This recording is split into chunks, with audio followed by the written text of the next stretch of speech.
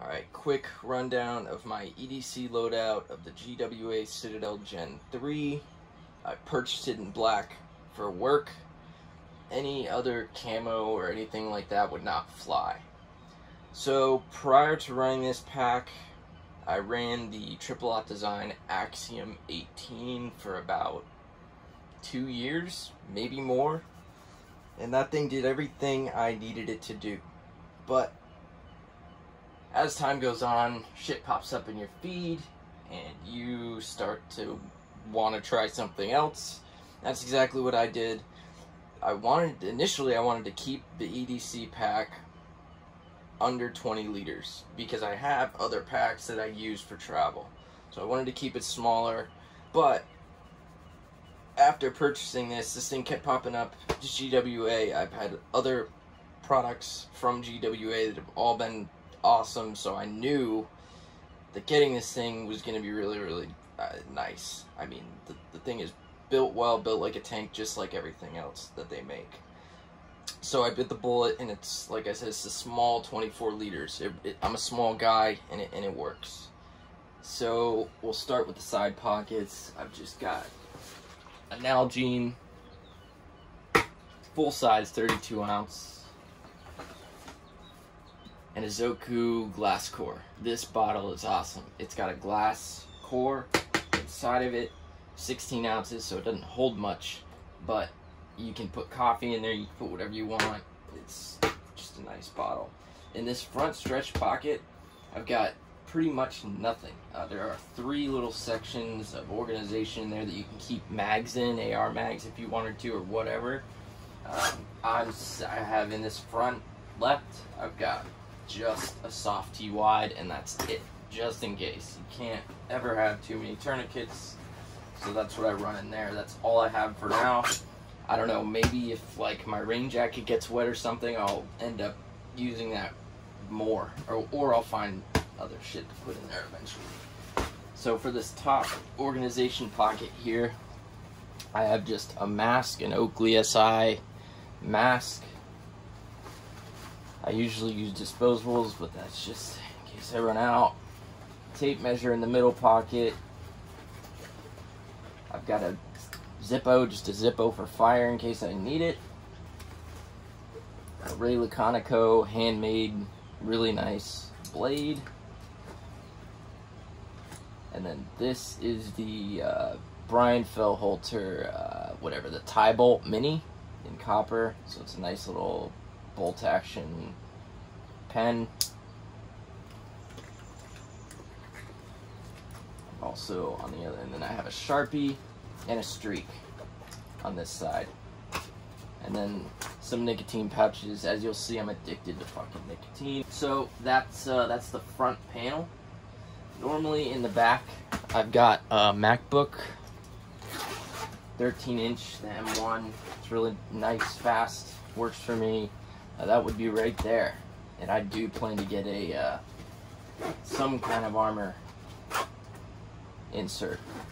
So I am utilizing the compression straps on the sides. Make sure you can see it, and yeah, they work great. And I do like, as the maker intended, just the 2. You don't need any more than 2.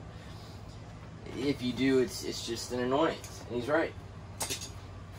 So pop this open and take a look. So I guess since we're here, sorry if I just knocked the camera.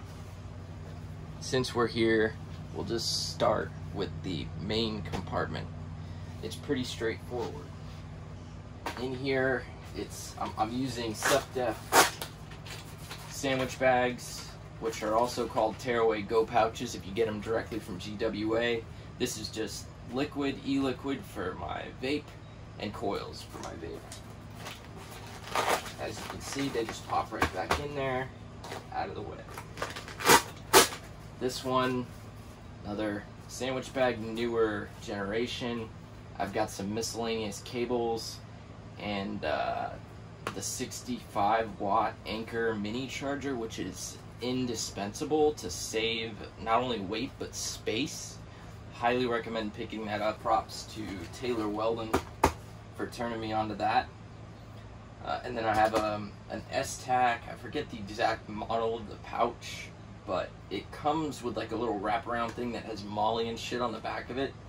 I just ripped it off of that, so it's meant to be unclipped and then it's torn off. This just tears right away.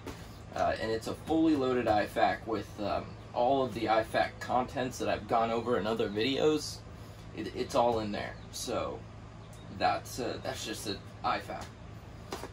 This is the Brown Buffalo muzzle mask. It's outstanding, such a genius design. I was so stoked when they restocked these because I had been looking for one for probably a year or more. And I finally found one directly from Brown Buffalo. It's got my Glock 19. It's fitted with an X300 UB Lite, as well as a Trijicon RMR and Suppressor-height sights, and it fits perfectly in this thing. So it's semi-rigid, hook-backed, it's in there. If I need to get to it, if I need to grab it, it's there. It's a quick little pop of the Velcro, and I can get it. This rides right next to me in the car. It comes into work with me. In certain situations at work, I'm unable to carry inside the waistband. That's the next best option, so that's what I do. In the big sandwich bag, this is the large size, I've got a triple aught design Raptor rain shell. I live in Florida, it's hot as shit. It rains all the time, and this is a breathable rain shell that works, and I love it. Top here I've got, this is a bricks and mortar bento pouch. I have miscellaneous medication here. I keep multivitamins, I keep some liquid IVs if I need it, if I forget them. Same thing goes with the multivitamins, Tylenol, just miscellaneous meds just in case. I have a comb just in case. And this umbrella, which is tiny but awesome, it's a Fulton. I forget the exact model. It's super small, and it's an actual full-size umbrella. So once you pop it out, it's a full-size umbrella. So if it's not pouring down rain, I won't even pull out the rain shell. I'll just grab this if needed. So that's just that front little pouch that actually originally was designed for the Glock, but the way that I'm going to be using this pouch, which I actually will show in a little bit, no one will ever know I have that Glock in there. I'm not going to be opening this clamshell style in front of a bunch of people at work. Down in this bottom gusseted pocket, I've got just a boo-boo kit. This has every little thing you need. It's the ITS Tactical boo-boo kit inside there. Same thing with the pouch. That's an ITS Tactical pouch. Anything else? Yes. The Anker power core, however many. This thing, it can charge my iPhone like 5 times in a row, maybe more. I can charge my MacBook in one full charge. This thing is indispensable. I don't think they sell it anymore in the full metal enclosure, but I've had this now for probably 5 years, maybe a little less than that, 4 or 5, 3, I don't know, fuck it, but it's awesome. USB-C out, in case I need to charge the phone fast, it does it. And that's pretty much everything. That is my loadout from day to day. That is what I'm running. It's simple, straightforward. That's what I love about this pack. The customizability of the thing is the best part, right? So if I decide I need to travel, I have 2 full sets of sandwich bags. So, you know, I can reorganize this thing however I want. You know, and I can fit way more than just a rain shell in this pouch. If I needed to, I could roll that thing up and put another jacket in there. If it gets cold for the week that it gets cold in Florida in the winters, I have a triple aught design, whatever, one of their hoodies, and that thing's great. You know, so this can hold more than just a rain shell. You know, I'm gonna be traveling. I'm probably not gonna be carrying a full IFAC with me. Definitely if I'm flying on a plane, the Glock's not coming with me, at least not in this bag. So it can be reorganized, and that's what I really, really like about the design. And to make a comparison, I did run the LBT day pack for probably a month before I got this. And the LBT pack is nice. I have it right here, in fact. And I just want to show real quick while we're here. Shit, it's from the dirty ass porch, but anyway.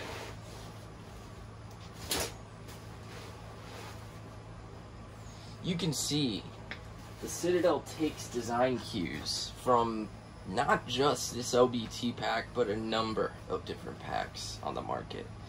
And I mean, the LBT, the problem is, I do have a frame sheet in here right now, the LBT frame sheet, which has a soft back, but if I didn't have that in there, that is the problem with the LBT pack. That is the issue. It just doesn't have any structure. There's no padding. So, hello from editing world. I just want to clarify something real quick. I talked to GWA after posting this video, and it turns out that the LBT actually came after the Citadel. I went and I confirmed it. I went online, and the year that the Citadel was released, there was no day pack from LBT.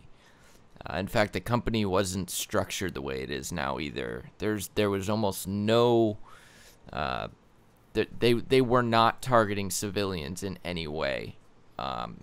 So I thought that was very interesting, and I wanted to share it. The features between the two are pretty interesting. There's tweave on the bottle pockets and the backpack straps, and even the way that the straps connect to each other, it's the same. So it turns out that the Citadel did not take design cues from the LBT. It's the other way around. LBT, obviously, I mean, it's obvious, especially aesthetically and even functionally in some spots. Right here, I'm just talking about how I ran the LBT for a while, and the biggest downside to it as an EDC pack is it just doesn't have the organization, and the Citadel has everything that I wanted. So I'm talking about the mod that I made. I shortened the zipper pulls on the Citadel. That's the one mod that I did. I do that to all my packs. And yeah, just basically talking about how versatile the pack is compared to the LBT. And yeah, so I'm going to narrate the rest of this video here and just knock this out real quick. So right now, I think what I'm doing is I'm just asking for suggestions. It looks like I'm pointing out the similarities between the LBT and the Citadel, which is funny, and it's just hilarious that LBT came after, and I didn't know that, and I think a lot of people assume that. But yeah, so if anyone has any recommendations for like, you know, hook back pouches, stuff like that. I'm talking here about how the way that the muzzle mask is mounted, it has to be a little lower in the pack so you can get a grip and pull the Glock out. You got to have that room up top. So just talking about some of the very small shortcomings of the way that I have it set up currently. Other than that, I mean, I'm basically asking for recommendations. Also talking about how if I ever decide to reorganize the pack for travel, I'll do another video. Here, I'm talking about how Cliff Bars. I put Cliff Bars in that front tweave pocket because I love Cliff Bars and I live on those fucking things. I mean, I could live on them. They're great. So during the day, I put Cliff Bars in there. What else we got here? So yeah, I'm just running it down. The best thing about this pack is the fact that it can be loaded out. And here I'm showing it's very easy to get into the pack and grab the Glock if I needed to. It comes with me in the car. It comes with me to work. It's a simple unzip, and I just pop in, pop the Velcro, and it's easy to grab. So that's what I'm discussing here. And just going over it a little bit, you know, showing how easy it is with the zippers. The zippers are so nice. They're the best zippers I've ever had on a pack. I did not mention that initially in the video. So anyway, that's about it. If I do reorganize it or anything, I'll do an update video.